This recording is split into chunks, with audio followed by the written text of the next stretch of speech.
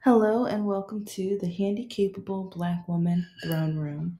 My view of humanity is a whole new tea.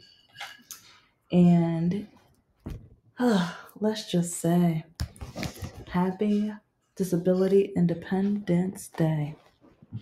Part two, of course, part two, because just like my life, this is going to be a series. And so I think I left off talking about, yeah, you may hear noise in the background, but you know what? My life's a series and it's full of mess and it's full of noise. So, and yeah, if it doesn't have noise, it's kind of boring, isn't it? So, anyway, um, I think I left off talking about the zoo and how I met some pretty amazing customers while I worked there and learning and observing their their love, compassion, excitement because once I was able to be more empathetic and dive in, dig in to see how can I cater to you? How can I make sure you smile? How can I make sure you're enjoying life and this experience? It made my life so much better. And at the same time, after I got diagnosed and I started feeling sorry for myself, and because I literally was crawling for months. I had to have surgery. And then after the surgery, doctors were blaming me for not, like, with a snap of a finger, being cured and healed and everything. And then over a year and a half of tests, and each test was coming back normal, which, okay, if you have an undiagnosed disability and they're still trying to figure it out, I understand. Be patient, be understanding, love yourself. Don't fall in the pit of just self discouragement, hate, and unknown like I did. Because I did. I did. Don't fall into that pit because in some ways I'm still trying to get out of it. For years, doctors were telling me nothing was wrong with me while the pain was wrong with me, while the actions I was trying to walk normal, but it didn't feel normal. And it's like I would watch others, and then even with rollerblading or ice skating and like cartwheels, and then when I did ballet for years, and I wanted to get on toe, and it was to the point where my ballet teacher, she was mean. She was rude, but it's like she didn't know about my disability, but she was mean. She would even talk to my mom, telling her I must not be trying it. Like, oh, mm, oh, and before I forget, go get a snack, get something to drink, sip, and everything. Enjoy. And yeah, this series is more podcast edition, so I'm probably not going to be adding all the fluffiness and all that. Like, later on, in later episodes. And just know that I think I did like 3 or 4 episode series a couple nights ago, that it may seem like I am just spinning a web of topics. And during the episodes, I do say it connects. And I know this is another story and another an example, and look at this and that, and but just know, I know it's a lot because after, like, over the last 24 hours, I kind of thought about the episodes, and I know I said so much, or I was saying fragments of so many stories. So I hope they come together.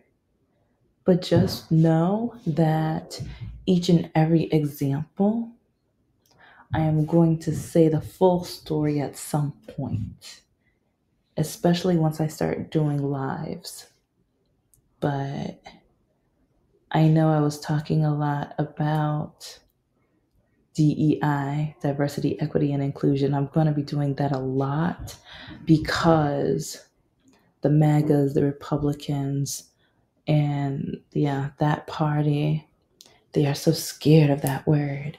For Halloween, I feel like if I dressed up as DEI, I would like that would be like their scary movie, their horror, or oh my gosh, if someone could create a movie about DEI, they would call it a horror film. But anyway, just a thought. And see, yeah, that's how those episodes are. I hop from one subject. So just know that's not how I always am. I think over the last, well, my whole life, but especially over the last few years, after I finally successfully broke up and broke out of the chain of dating subpar, pathetic men who only try to drag me down. And that's one reason I think some people are scared of DEI because since they either quit, gave up, or they feel like they have no hope in what they want to achieve in life, that they, especially if a woman or a person of color is accomplishing it, they're just like, nope, you're coming down with me, or nope, you're only successful because of these differences. Even though for myself, with my disability, there is a learning component, but I, like, some people don't know the effort that I put myself through to be able to study for tests and to be able to keep going and getting the knowledge. So like I was talking about in the last class with being a professor teaching college level, and students thinking just because of how I walk or how I look, I can't be the professor. They don't understand the hours, the concentration, the dedication, and the passion and love that I have for marketing and advertising and learn like even like with my anthropology minor. It's like I love learning about different things within the anthropology realm too.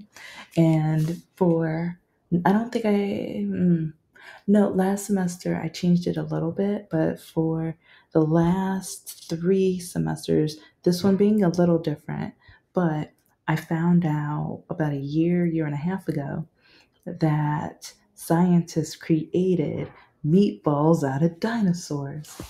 And so I had the students create a project where they were running a restaurant. It had to be like a restaurant type of advertisement, but with dinosaur meat. And so I showed them some examples of resources that would be cool or good from a millennial point of view. So I showed like things with the Flintstones and how I could turn that into something, and I even played parts of the episode so that maybe the students could be able to, toss out ideas. And then Power Rangers, because the dinosaurs, yes, like pink and yellow dinosaurs, like oh, but Tommy, ah, rest in peace, green and right, what's green/white ranger. Oh, he was a hottie too. Mm-mm-mm. But I showed them the previews of the new, like the Power Rangers Forever movie that was on Netflix. I might watch that again too because that was really cool. And I don't know, just took me back to my childhood in a way. And if I'm showing my age, I don't even care. And then I also showed the show Dinosaurs, not the mama, So Friday evenings after Family Matters. Yeah, Family Matters, Step by Step, and shows like that. And yeah, they're there's a couple, yeah, I liked Full House, but there's a couple people, especially now, that I'm like, nah. But Full House was part of that gang too, so. But and there's other shows too, especially, but Dinosaurs came on, and my sister and I would be sitting and watching it, and it was just so cool and cute and adorable, but at the same time, like the drama they put into it, and then situations that families really go through. It was cool. It was amazing. And so, anyways, I would show those examples to show the students, like, see, each of these have dinosaurs in them. And I would show them like different scenes, and then I would like discuss, like, okay, let's break it down. How can we do this? And um, some of the students were really cool and creative and wanted to dig in, and but some of the students, if you're gonna take a class, at least be a team player. And if you don't want to be a team player, then why are you paying that much money for an education? Why? It's like it's like I'm spending hours at home trying to like create and do things so that the students can at least have fun while they're learning. And then I literally have students who insult me, put me down, and talk about me to my face and behind my back. And then I get nervous because, like, I want to go and tell to get advice or to manage. But then at the same time, if I do that, being a Black woman, I don't want them saying, oh, so she can't do her job. She can't. So I try to handle it, but then they just get worse and worse.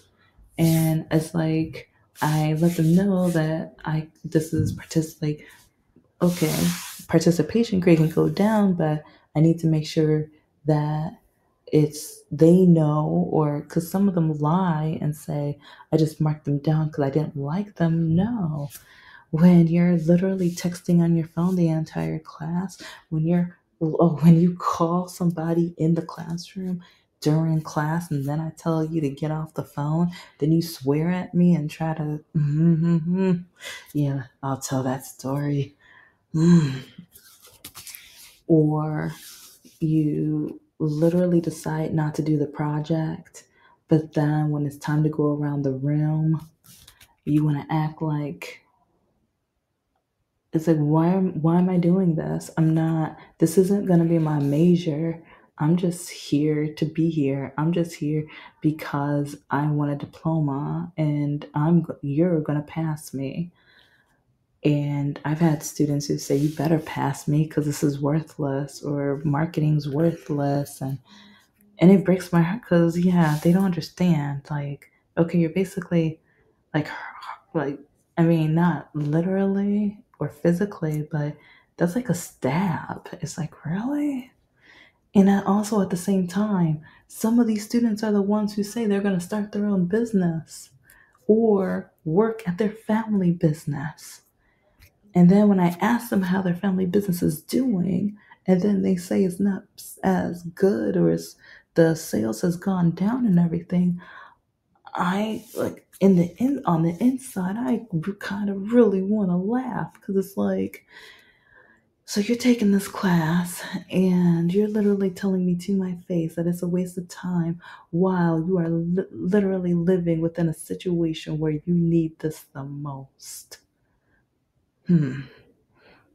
Hmm. Karma. But anyway. These students, well, not all of them, because like I said, I've had some awesome, amazing students who, once I get my business together, it's like, I wish, like, if I had their numbers or whatever, I would want to like just message them and be like, hey, my business is ready. You ready to work? You want to be an employee? Can I call you employee now? So you don't have to call me boss, Marshall. But yeah, let's be a boss together. And at the same, one thing, like, one goal that I have once I own my business is I want to be able to be such an amazing boss where I'm training and showing like my employees, you can do this too. What are you passionate about? What kind of business would you own? Okay, how would we get these material? Like, because I almost want to do it where, like, once or twice, like a week or a month. I don't know about the budget but like, I want to figure out some way so that we can come together and have like seminars or teachings, or I can invite someone in to talk about finances and even like different marketing tactics. And because like I don't know everything. It's like that's why with my college students, I'm learning while they're learning. I'm always looking up different things from different like professionals, and I'm reading articles. And like YouTube is a blessing because like some of, I remember I might share with you a link to it. The creator of the McDonald's Happy Meal. That that was such an amazing like documentary. And it's really sad where I have shown so many amazing cool documentaries with my students, and they're more optional because they're longer, but like next time I'm in the classroom, I almost feel like I'm gonna have to force it because there's so much good, juicy knowledge in them. And it's to the point where I'm just like, I put all of this stuff on the slides for you. I put all of this stuff ready for you. But then you don't like, it's kind of like I take all this time cooking a home cooked meal, everything fresh, everything good. And then I lay the plate on the table. But then they just go and get a frozen dinner, and then just instead of just heating it in the microwave even, they just lay it on the table to thaw. That's how it feels. It's like I don't know. It's just, but because I look the way I do, because the way I walk, because of the gender, like a lot of them don't. And some people are not going to believe me, but I would be like, sit in my classroom or even talk to like, oh, I had like, there's who, like I said, I've got stories. I've got stories for days, but I'm trying to let some of the situations cool down. So I might have to wait a year, another year and a half. But if you are about to be in college, take advantage of everything. It's like sometimes it's like some professors might be monotone and everything for the entire class, but just know it's like they're teaching for a reason, and they have knowledge. And it's like just at least try to take advantage of this opportunity while you have it, because when you start in the workforce, you never know which of those are going to get you to the leadership roles, so that you can make sure that you're going to have an abundant life. Oh, but okay. I'm gonna I'm gonna start a different series. It's like I'm gonna close this up because with disability, and the Independence Day and everything, I wanna close close the door with it. Well, I'm gonna always talk about disabilities because hello, who am I? But just know that politically, whenever I talk about the orange guy, the twice impeached guy, or Frump, or yeah, you get the idea. You know who I'm talking about. Or MAGA's best friend, or the white supremacist best friend, or pen pal. Yeah, you know what I'm talking about. Yeah. So, just know that with voting and everything, because a lot of people want to say, "Oh, he's a Christian man. He is so amazing." He's like, stop lying, because I will put the links either in the details below or in on the screen and everything like that. But just know which past president refused or wanted to refuse to have Braille in the elevator.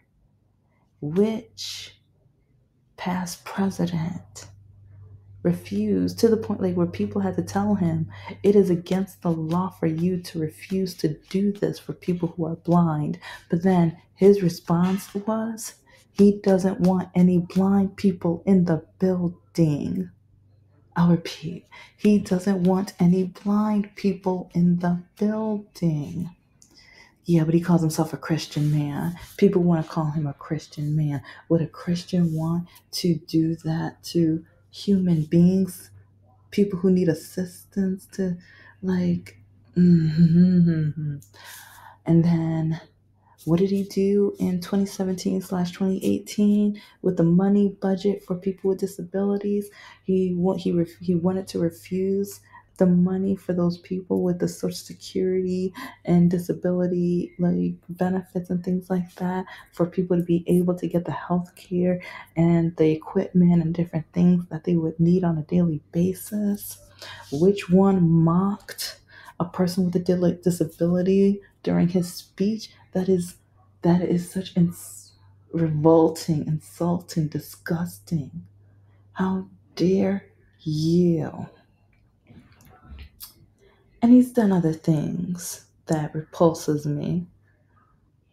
So, and I know people with disabilities who say they are going to vote for the orange man. You know what? Do you, boo? Do you, boo? And I will just say, vote. People with disabilities, vote.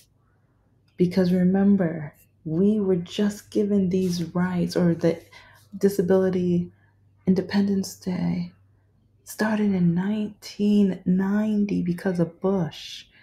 During his timeline, because people with disabilities were picketing and fighting for wheelchair accessibility and everything, to the point where we got on his last nerves. And he knew that he needed to make this change to shut us up. But let's just say I'm writing some stuff, for the one, I'll talk about that later. Because, and so that sometimes when people say, when are you going to be done with your novel? It's like, you have all these projects and stuff with your business. When am I going to see the result? If you only knew all the stuff I'm doing, if you only knew how much work. And so when people say I only got where I'm at because of DEI, you don't know how hard I work. You don't know what all I do, how much research, how much dedication, patience, and everything. You have no idea. So when they want to say that, and also they say it now to the point where it sounds like usually they say it about Black women. And you know what they used to call? Well, no, they still call. And actually, some people have said while he ran his show with, in like that famous show in New York and everything, with that famous quote. Yeah, let's just say some of the people say that he was known for saying a word that starts with N. Yeah. And now they're kind of turning the diversity, equity, and inclusion into that N. Like, it's so repulsive to be in a diverse, equitable, and inclusion group. Like, the only reason that Black people can get where they are is because they're Black. The only reason women can get where they are is because, and if they don't have children, they're worthless. Oh, I am going to cover that. Just wait. But yeah, it's like, and I have screenshots of men. I might put them on here too. You do not know how many men on dating apps say, if you don't date me, or if you're still single, you're worthless and you're just going to be a cat woman. So, yeah, we know who they're voting for. We know that they agree. They agree with the orange man. They agree with his vice, like, candidate person or the person he chose. It's disgusting. But they don't know my story. They don't know majority of these women's story. They don't know the battle of having kids and sometimes the medical needs that we need in order to be able to have kids, keep kids in our bodies to be able to produce, because some it's called miscarriages. Oh yeah, in my podcast, forgot which episode. If you go check out my podcast, I'll try to put a link. Yeah, there's a lot of stuff I need to attach on here. If I forget, just message me. And I need to ask. Yeah, I want to hear from you guys too. But now I need to ask a question. Let's see. But even if I don't ask a question, write in the comments about what you want to hear from me. More things about disability rights. I'm gonna do the chemical racism in like soon. I'm gonna be covering like accessibility around the world and how other countries like use their tax money for the community and the educational system and stuff like that. So those are like that's one reason why is that you guys are going to hear about the 3 or 4 episodes I did at in between 12 midnight and 3 o'clock in the morning. Yeah, I know I was hopping from one subjects to the other, but yeah, sorry, not sorry, because I covered a lot, but it was a little, yeah. But I have a lot going on. But if you guys can write in the comments too, other subjects or other things that you would like to hear about, anything from disability, people of color, women, especially. Yeah, Vance doesn't know much about women, it seems. He doesn't know how strong and dominant. Oh yeah, countries with that, because I remember I was in a stream before. It was on the Meet Me. I think it was on the Meet Me app. Oh my gosh, I got, whew. Anyway, and so many men, like the men in the stream, they're single, but all they want to do is tear down women and say how women are worthless and women should just stay at home and sleep with them, and women are not obedient, and women are just want to be stay at home and be cat ladies, and so many repulsive things. Oh, but I remember there was this one night where they were just tearing women apart. And so I mentioned how there's women presidents around the world and they get the job done while on their cycles. And the men were like, oh, there's no women that rule the country. Are you stupid? And so then I started naming some. And they wouldn't even double check. They just said I was an idiot and I was lying. So I'm going to cover that too. I'm going to cover that too. But happy, happy Disability Independence Day. I want you guys to love yourself, and if you're still figuring out ways to be independent and to embrace your life and the opportunities, and because I'm still doing it. I'm newly diagnosed still too. But once I create my website, because I'm creating a voting central, a banned books like community is in central type of thing, but also one for that's going to have disability websites that will have resources and things for all of us. Not as like I just don't want to focus on my part of the disability flag. I want everyone who has a disability to be able to find resources and things for their community. But just know this is the Handicapable Black Woman Throne Room. I am a woman, I am of color, and I am handicapable. But most importantly, I am human. You're human too. And just know, let's stay empathetic with each other and love one another. Bye.